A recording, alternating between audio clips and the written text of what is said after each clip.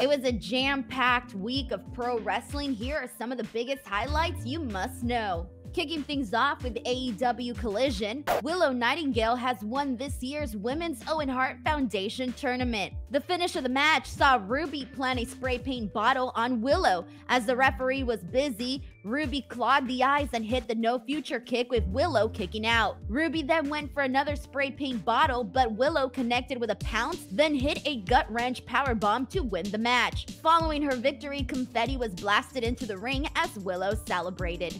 And over on the men's side, Ricky Starks has won this year's Owen Hart Foundation tournament. The finish of the match had Ricky Starks and CM Punk rolling up one another in a near-fall sequence. Ricky Starks then shifted his weight to cover CM Punk and grabbed the top rope for leverage, scoring the win. As Collision ended and Battle of the Belts began, Ricky Starks exited the ring as CM Punk sat up stunned. Starks snatched the men's Owen Hart Foundation tournament trophy from Jushin Thunder Liger, completely ignoring him as he made his exit. This weekend, Impact Wrestling made their Slammiversary pay-per-view a newsworthy one with plenty of title changes. In the night's co-main event, Trinity, the former Naomi in WWE, defeated Deonna Purrazzo to kick off her first run as Knockouts champion. Trinity got the victory following a series of headbutts, a full Nelson bomb off the middle rope, and then Starstruck for the submission victory. It's the first major singles title for Trinity since her second run as WWE SmackDown Women's Champion ended back in 2017.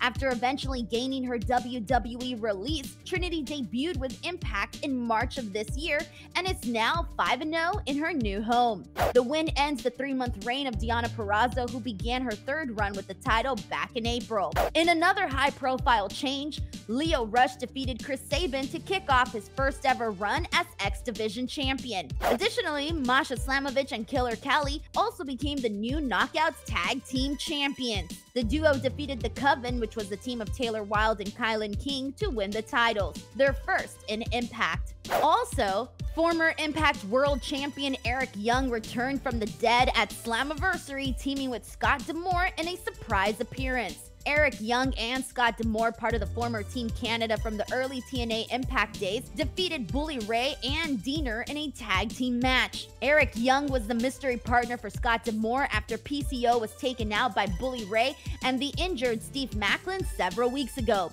Diener replaced Maclin due to the injury. In late November 2022, Eric Young was killed off in a storyline in brutal fashion by Diener, who then took over the Design faction. The reason for that was because Eric Young signed with WWE in early November for an eventual in-ring return in either WWE or NXT. However, Fightful reported that Eric Young had asked for his release a few months later, and in April 2023, it was granted with his 90-day non-compete clause running out last week. They also reported that it wasn't a coincidence he requested it after Vince McMahon returned to the company, as he had no interest in working for Vince or the eventual new TKO company. Fightful wrote, WWE sources confirmed to Fightful that Young had cited moral, creative, and personal reasons as why he didn't want to work with Vince McMahon. Also on Slammiversary, former Impact World Champion Josh Alexander has returned after making a surprise appearance at the show. After Alex Shelley was celebrating his successful world title defense over Nick Aldis to close the show, Josh Alexander's music hit and he came out to confront Alex Shelley, later grabbing a microphone to say, "I'm back."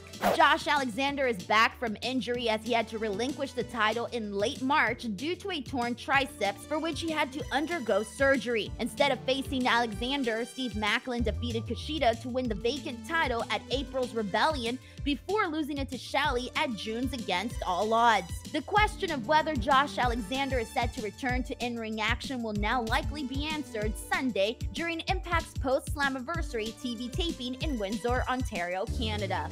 And now moving on to AAA's Triplemania in Tijuana. El Hijo del Vikingo is still AAA Mega Champion. He defeated Kenny Omega in the main event of AAA's Triplemania in Tijuana on Saturday to retain his title. The finish saw Vikingo hit a Poison Rana from the turnbuckle and a 630 30 senton to score a clean victory. The two hugged and Vikingo celebrated in the ring to end the show. Don Callis had originally been scheduled to be in Vikingo's corner for the match. However, before the bout could get underway, Conan came out and ordered Don Callis to leave the ringside area. The head-to-head series between the two is now tied 1-1. Kenny Omega defeated Vikingo on the March 22nd AEW Dynamite earlier this year in a match our own Dave Meltzer rated 5 stars. And speaking of Don Callis, after the show, he was legitimately assaulted by a fan.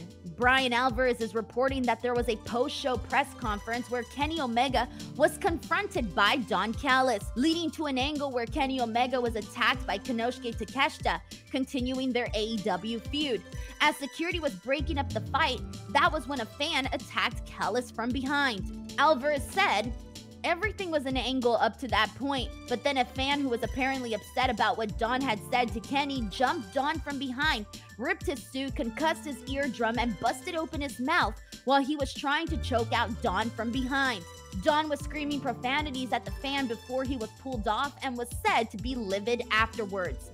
Alvarez also said that Don Callis' neck and ankle were injured during the attack and was headed to San Diego for medical attention. Brian Alvarez reiterated that the situation was absolutely not a work. And in case you missed it, Kota Ibushi and PAC were revealed as participants in the July 19th Blood and Guts match on Wednesday's AEW Dynamite. In the show closing segment, PAC was revealed as the final member of the Blackpool Combat Club team for next week's Blood and Guts match. As the Blackpool Combat Club and PAC attacked Kenny Omega of the Elite, it was then revealed by Omega that Kota Ibushi would be the final member of the Elite's team, as Hangman Page and the Young Bucks made the save for Kenny Omega. Ibushi's long-awaited AEW debut in Blood and Guts will mark his return to the ring for the first time since March 2023. Prior to that, Ibushi had not wrestled since suffering an injury in the G1 Climax Finals for New Japan in October 2021. A lengthy injury rehab and dispute with the New Japan office followed, and New Japan Pro Wrestling officially announced Ibushi's departure from the company in January of this year. Ibushi has a storied history with Kenny Omega, with 5 tag team title reigns across multiple promotions in Japan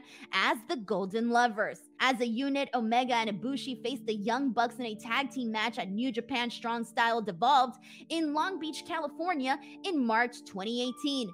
Omega and Ibushi have not teamed since December 2018. That's a wrap for this episode of The Latest. Thank you guys so much for watching. Do not forget to subscribe to F4W Online, and in case you missed the previous episode, you can go ahead and click on the screen to check it out now.